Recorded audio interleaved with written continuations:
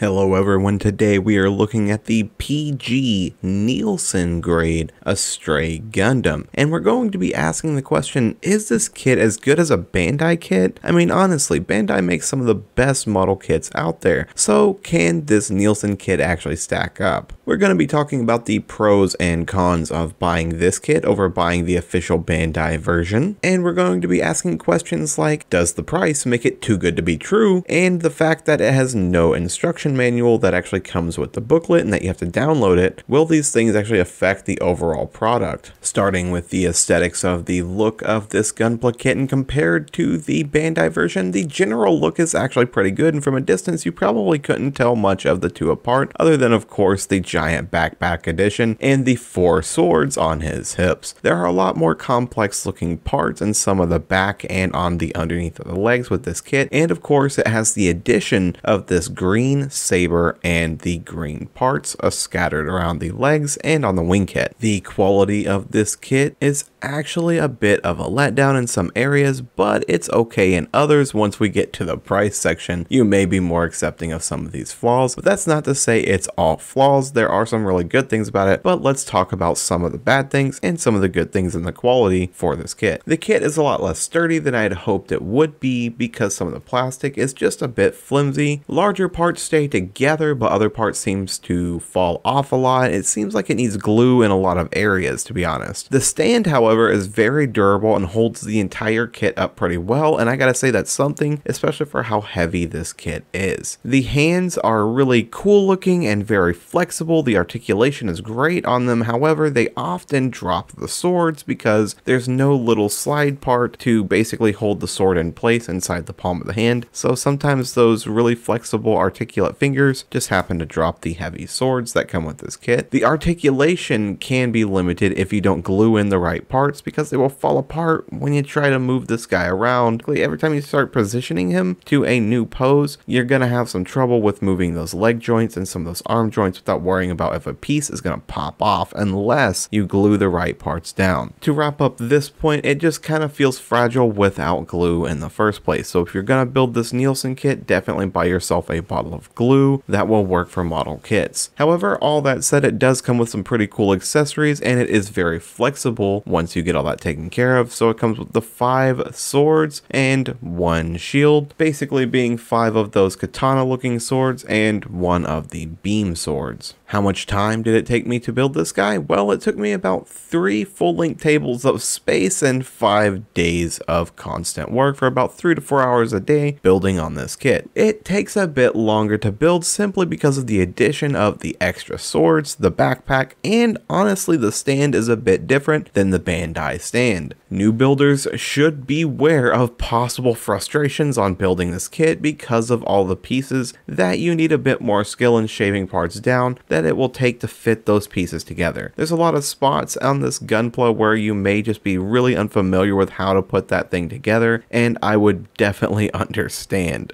However, if you've built a PG Gundam before, which is kind of on the opposite spectrum of never building one of course, is that this one is going to be similar to other PGs, but the plastic and the runners are just of a different quality, and that might actually kill this for some pro builders. Now we are going to get into the size comparison. So we know it's a PG kit, we know that it's a pretty big kit, but how big exactly is this kit? Well, we're gonna put it right next to an HG Sengoku Astray Gundam, one of the smaller Astrays that I have in the collection. Now it's not too pretty, but it serves as a good size comparison, as you can see how absolutely massive the Astray Gundam is compared to this tiny Sengoku. Next we'll be comparing it to this awesome looking clear Barbados Gundam in the MG size. That's a master grade for you right there, and yes, that is a very limited one from the Gundam base. Next up, we'll be comparing him to the big daddy of the Gundams, the Unicorn PG Gundam. Now, the Unicorn is actually quite a large kit, so it's kind of the perfect thing to compare this thing to feel how large this kit actually is. This kit is pretty wide and large, just like the PG, but as you can see, it's just a smidgen shorter than the PG Unicorn Gundam, but it is still pretty large, enough to look like they can have a duel of of their own. Now you're probably wondering, well, it's got some cheaper plastic, it's got the size of a PG, it's almost a PG at least, so how much is it? PGs are usually between $300 and $700 on the internet, so how much is this thing? Tell us about the price. The price is about $200 USD, just about anywhere that you can pick this guy up. Sometimes that price varies a little bit, but they were able to reduce this price by not printing this guy with a manual that comes in the box, which is a printing cost, and not printing any art on the box. Comparing this to the unicorn at $220 to $260 though, it becomes a bit of a steeper cost as the quality just isn't as nice as the unicorn, but I gotta say with all PG kits that I've built so far, they can be just a bit fragile because of how big they are and how complicated a lot of these pieces are when putting together. That being said, if you cannot find a unicorn at a really good price, so far this is a really solid priced PG Gundam kit for a beginner to pick up, especially if this is the first PG and you've never gotten to build one. Just beware again of all of those fragile parts and needing to trim pieces really well and fit pieces together really well. Now comparing this to other kits that are HG kits or MG kits of between $170 to $200 USD, I still think this is worth it if this is your option. Like you see something cool like the Hathaway kit with the other